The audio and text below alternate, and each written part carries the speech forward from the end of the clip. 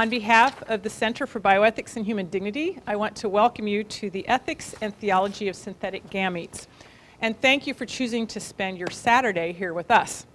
My name is Paige Cunningham, and I am the Executive Director of the Center. We call it CBHD for short. CBHD is a Christian bioethics research center at Trinity International University and embodies Trinity's core value of cultural engagement. We explore the intersections of modern medicine, technology, and our common humanity. Well, these issues can be quite challenging, as we shall see in the topic of today's consultation. That's why we bring clarity to the complex. We have a vision for a world where a Christian understanding of bioethics is attended to by the academy and lived out by the church. That means that we do the hard work of anticipating, interpreting, and engaging the pressing bioethical issues of our day. And then we do the translational work of making sure that these are understandable to everyone. Let me point out just a few of the ways that the center is impacting the world of bioethics. We do this through the Christian BioWiki, an online database that brings together denominational statements on a wide variety of bioethical issues. Check it out and see if yours is there. Through our global bioethics scholars who spend time with us during the summer and then return to their own context to bring a deeper Christian understanding of bioethics, often in a very lonely place where they work. Through my regular commentary on Moody Radio called Everyday Bioethics. Through our Global Women's Health Initiative, grounding respect for women and girls on their equal dignity because they are made in the image of God, in contrast to reliance on human rights and United Nations declarations.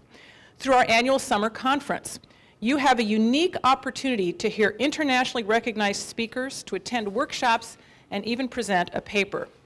And there are courses before, during, and after the conference that qualify for academic credit in the Masters in Bioethics offered by Trinity Graduate School. If the center is new to you, more details are in the information pack you received as you came in. Well, whether we are new to you, whether we are old friends or new friends, I would invite you to become a member today. Here's what membership gets you. Dignitas, which is our quarterly publication, our annual report, a subscription to Ethics and Medicine, and a discount to our annual summer conference I just talked about. Now I'd like to introduce Dr. Michael Sleesman, CBHD's Managing Director and Research Scholar. And today's event grew out of a conversation Mike had many years ago, and it's a pleasure for this to finally see the light and bear some fruit. Mike. Well, good morning.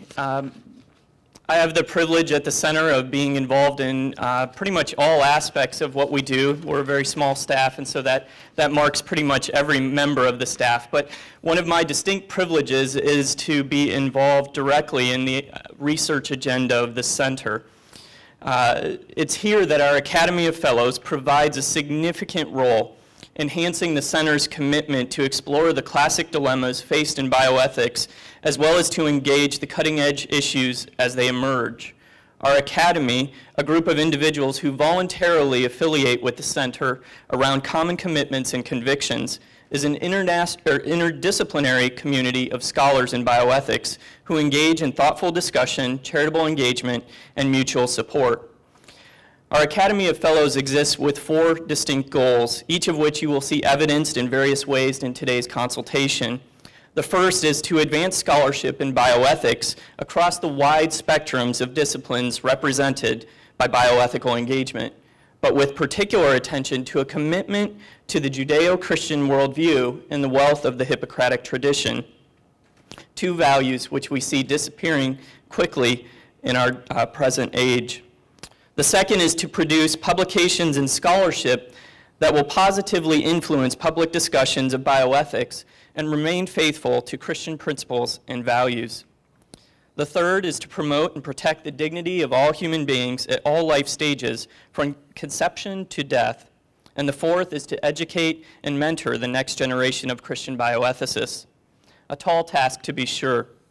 The Academy epitomizes the center's vision of Christian bioethics, representing the diversity of ecclesial perspectives and even scholarly commitments to foster critical but distinctly Christian reflection on some of the most pressing issues of our day as they impact both our individual and common humanity.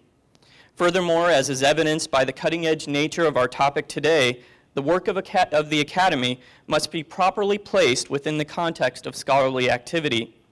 For those of you who are joining us who may be less accustomed to such environments, I offer a few guides.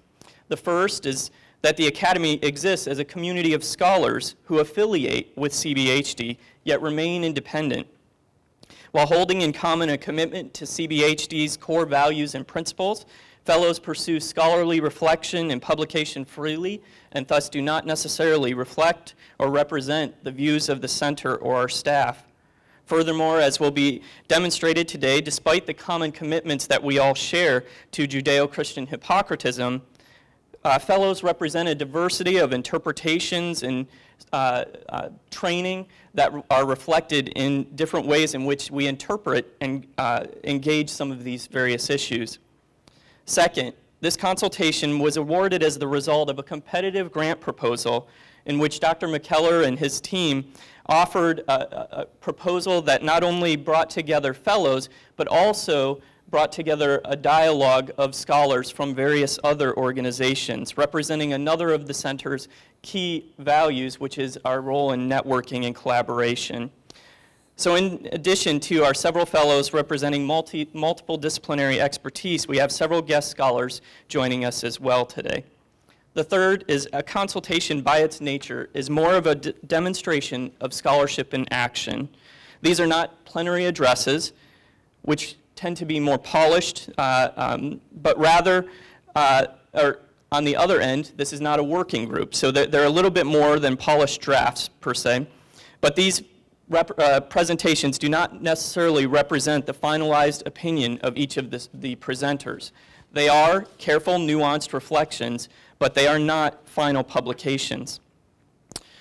Fourth, in that vein, to honor the nature of scholarship in action, we ask that anyone participating here, whether live or viewing these sessions via live stream, request permission to quote or develop any of the ideas that are discussed within these sessions directly from the presenter. Each of the participants is committed to publishing their proceedings in some various fashion, but each likely anticipates there will be some revision, and in some cases, perhaps significant reformulation of their proposals. So as we engage today in this dialogue, let us honor the virtues of Christian scholarship. Let us do so in the spirit of charity, humility, and courage.